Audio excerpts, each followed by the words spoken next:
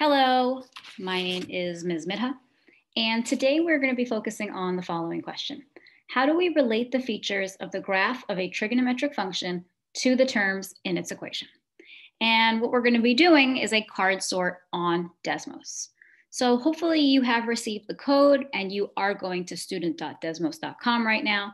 And once you've done that, you should see something that looks like this.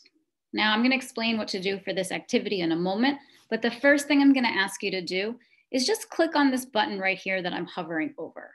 This button is enter full screen. So once you do that, you'll notice you have a lot more space to work with. Okay, and if your cards are still kind of smushed together, feel free to move them around just so you have more space, and it's definitely easier to see everything that way. Now the instructions say that you're going to match each of the following equations to a graph. Now you'll notice that there are 4 graphs and 6 equations. So what does that mean? There are some graphs that have 2 equations. Okay, all of these equations are going to be used. There's not any sort of extra stuff that's going to be left over. So since there are only 4 graphs and 6 equations, there will be some graphs that have more than 1 equation. So just keep that in mind, okay? Now, while you're matching these up, I want you to think about certain strategies that you're using to figure out why certain equations match with each graph, right? There's a couple of different strategies that you can use, but while you're matching them, really sort of think in your mind, like, okay, well, how did I figure out this was correct? And how did I figure this one out? So that's your task for the day. And I'm going to also just really quickly show you how to sort the cards, how to kind of like pair them together for those of you who haven't seen Desmos before.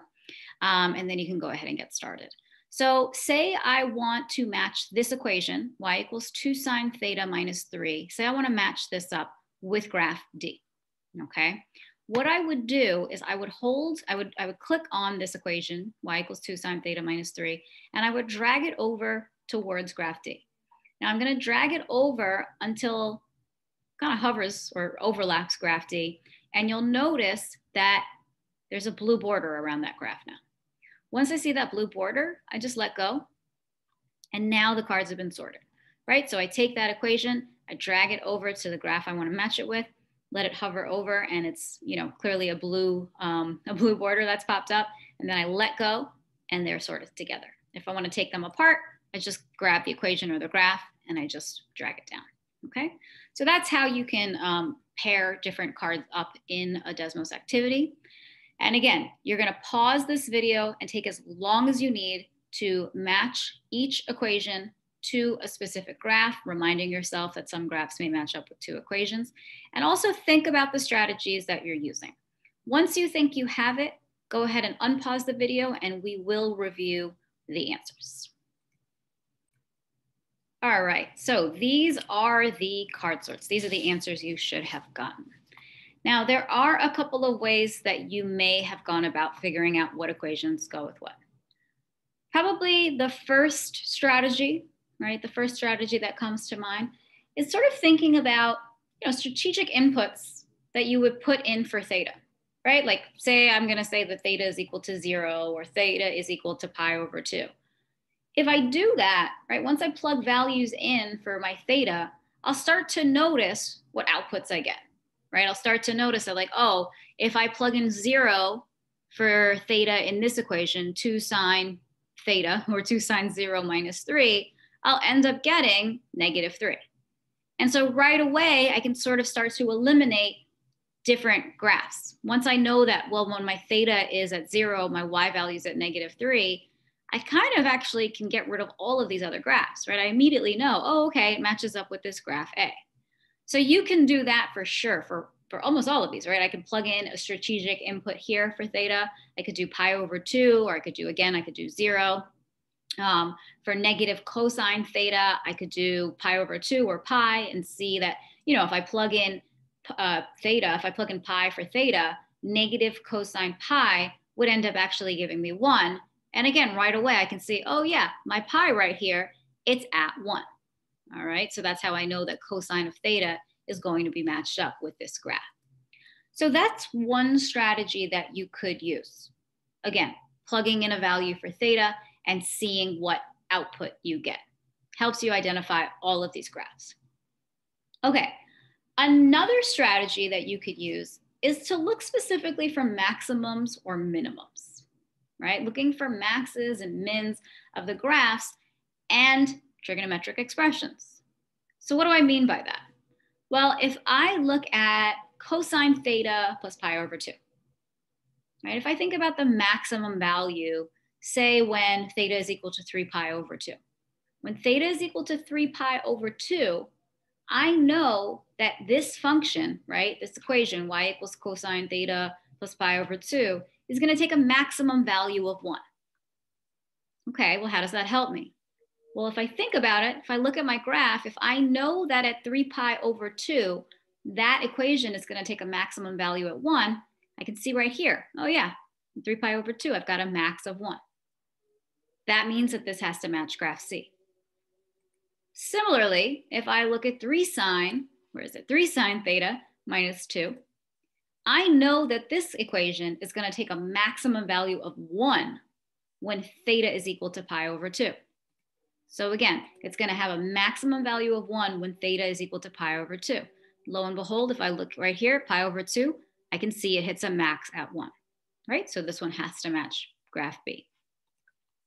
A third strategy, and this one's definitely a little bit more abstract, a third strategy that you can use is really looking at like the structure of the equation to just sort of notice important properties of the graphs, right?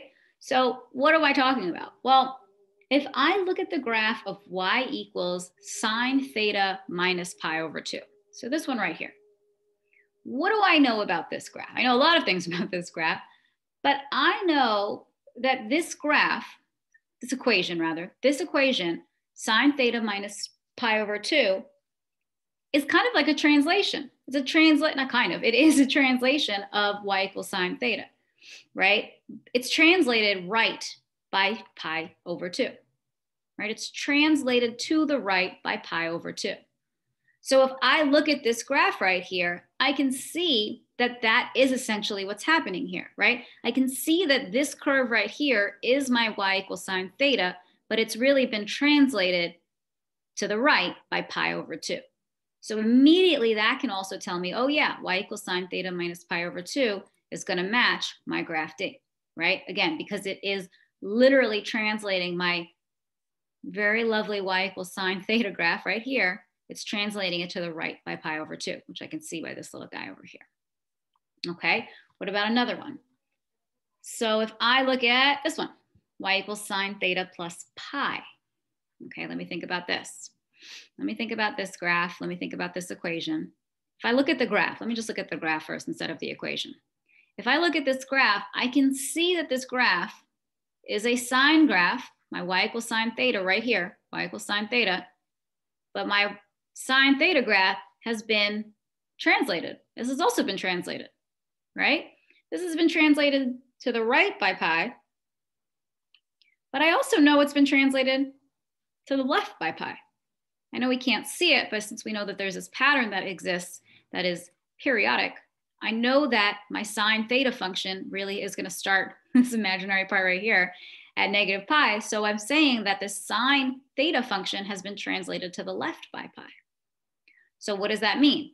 That means that this equation y equals sine theta plus pi matches graph C. So what's kind of cool about this like last sort of strategy, it's definitely more abstract, but it sort of helps us think about how the graphs relate, right? Via vertical, horizontal translations, sometimes vertical stretches. If we just sort of think about our y equals sine theta and our y equals cosine theta graphs, it really kind of does help us see, oh yeah, this one is very similar, but there's a translation here, or it looks like my cosine theta graph, but there's a vertical stretch and things like that. So what's great about this strategy is that it could be used not only to identify each match, but also, to produce the graphs themselves.